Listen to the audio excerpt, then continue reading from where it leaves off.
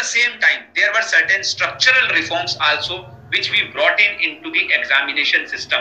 The first one, that we now moved to the 100% digital evaluation, and I congratulate all the students that this result will see the 100% digital evaluation of all the answer sheets all my students have appeared for.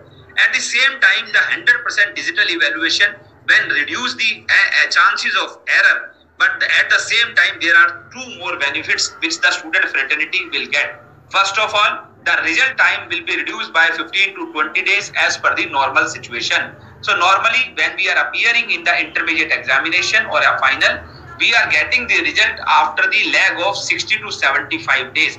But we are working to see that at least 15 to 20 days can be reduced, meaning thereby the result will start coming after the around 50 days time once the examinations are over. At the same time, the re-verification was always causing the anxiety among all of us. That I am not sure whether I am actually qualifying or not, because how to prepare for the next cycle of examination.